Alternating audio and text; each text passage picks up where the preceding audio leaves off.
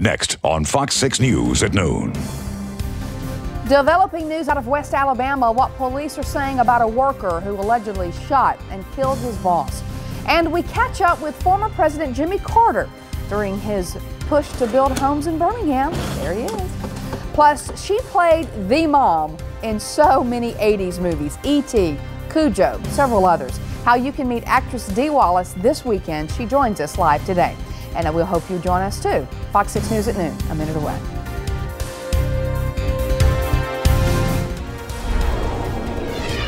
First on Fox 6 News at noon, developing news of a workplace shooting, the latest from West Alabama.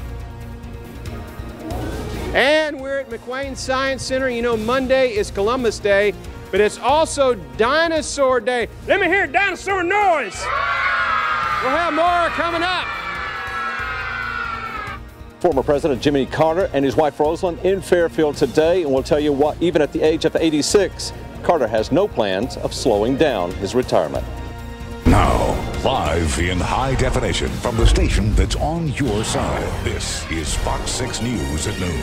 Good afternoon, everyone. I'm glad you're with us today on this Friday. I'm Janice Rogers. We do have news that's developing out of West Alabama today. Police say that a man shot and killed his employer. Now, this happened this morning at a construction site at the former Bibb County Junior High School. Fox 6 News reporter Kelvin Reynolds joins us now by phone.